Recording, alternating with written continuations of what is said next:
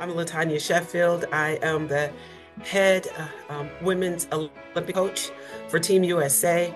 I'm also the head coach for Long Beach State Track and Field. Once you are an Olympian and are able to represent the United States in this platform, it's nothing like competing and you are representing your country. What got you here is really your tenacity, your courage, all of the hard work, all of the tears and the laughters and all of those things. Enjoy the moments.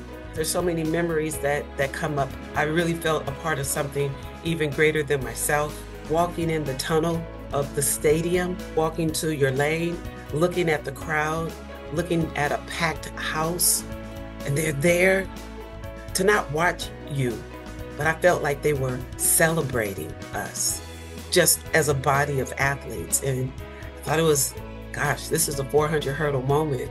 I could really, really get used to this. The biggest advice is remember what got you here. And surely, but surely, it will keep you there.